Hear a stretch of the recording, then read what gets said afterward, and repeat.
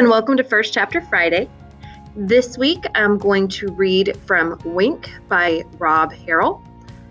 This is off of the brand new 2021 Texas Lone Star reading list, which always has the best books on it, so I'm very excited for a new list. And this story follows a middle school kiddo who he just wants to be normal. He just wants to fly under the radar. But that's just not meant to be for him. He is needing to survive middle school, and on top of that, he's needing to survive cancer, and he is learning to embrace all of life and the weirdness that life sometimes throws at you. So it's been described as hilarious and heart-wrenching. And let's see what we think of the first chapter.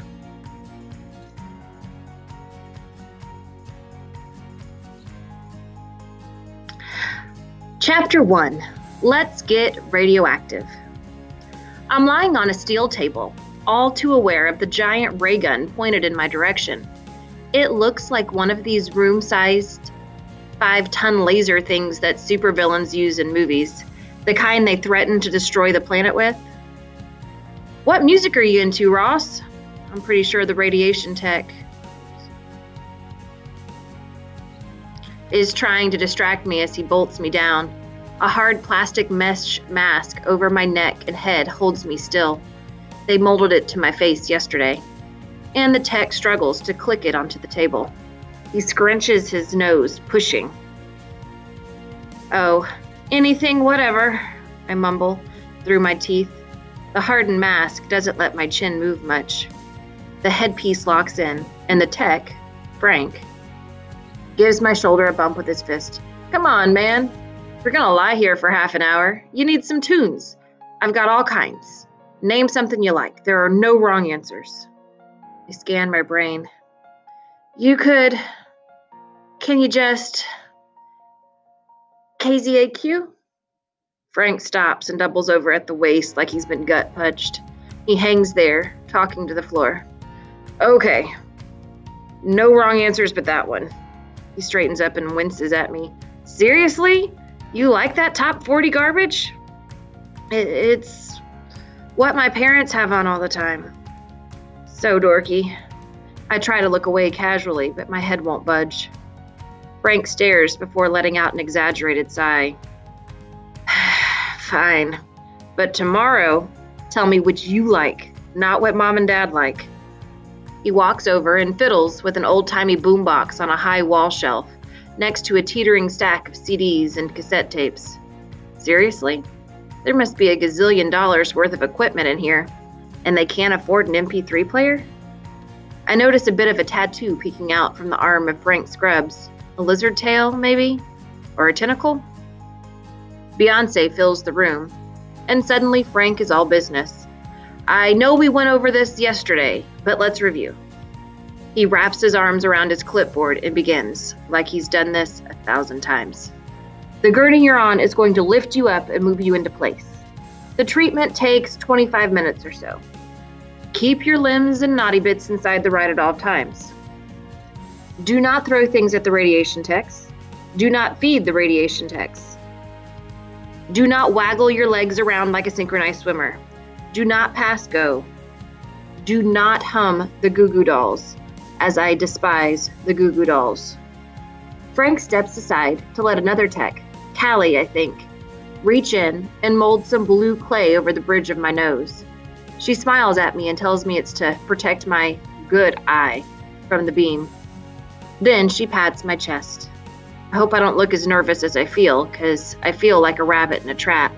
My face is hot. Okay, now for the important part. Frank is back.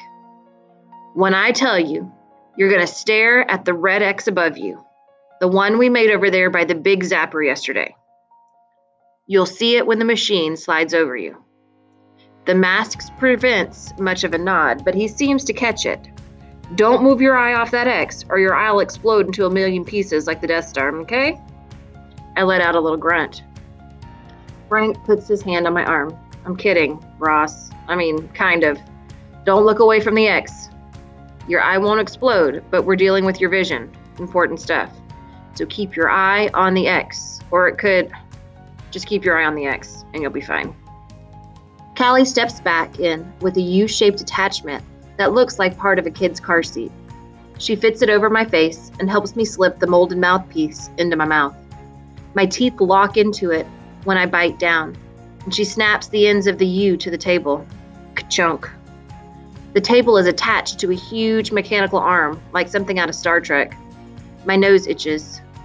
I couldn't move my head if I had to, and something about that makes me all squirmy inside. I feel like a bug on a dissecting table. Frank and Callie look down at me. You good? Callie squeezes one of my sock-covered toes. Need a blanket? Naga. Okay. She tucks a lock of hair behind her ear and gives me a friendly smile. Everybody smiles a lot here, probably because they can tell I'm freaking out. We'll be right around the corner. You'll do great. Frank winks. No sweat, you'll see. They walk off to my left, but I can't turn my head to follow them. The lights dim slowly as Gwen Stefani starts singing about bananas. B-A-N-A-N-A-S. I'll admit it, it's a little freaky being the one in here with all this machinery. All this stuff. I close my eyes and let out a long breath. It shudders as it slowly comes out, which somehow takes my nerves up another notch. All right, Frank's voice squawks through a tinny speaker. We're gonna get started. Ross, just relax and keep your eye on the red X. You're about to go for a ride. After a few seconds of silence, there are loud bangs and a revving sound. The entire room full of heavy machinery comes to life with beeping and whirring that might be big fans powering up. Maybe things heat up when radiation gets going? I have no idea. Then the gurney shudders and I began to rise. Frank comes through the speaker again. Houston, we have liftoff. Bat Pig Comics, Bat Pig versus the radioactive zapper. Poor Bat Pig, our hero is strapped down, a giant zapper pointed at his bat skull. One zap could blast off his ever-loving face. He needs to act super fast. Suddenly, Bat Pig uses his super strength to break a strap. First, he turns the zapper on itself and blasts it big time. Then he captures the evil doctor and gives him a super noogie. Justice has prevailed, and Bat Pig goes for a nice sandwich. So that was the first chapter of Wink. So Ross has a very rare eye cancer, and he's having his first treatment here. And as a little piece of trivia, this book was based on the author's life, so he writes from experience. I hope you enjoy it. This can be found at your school libraries, your public libraries, on Sora. With it being on one of the Texas Lone Star lists, it should be fairly easy to locate. Or you can always buy it yourself.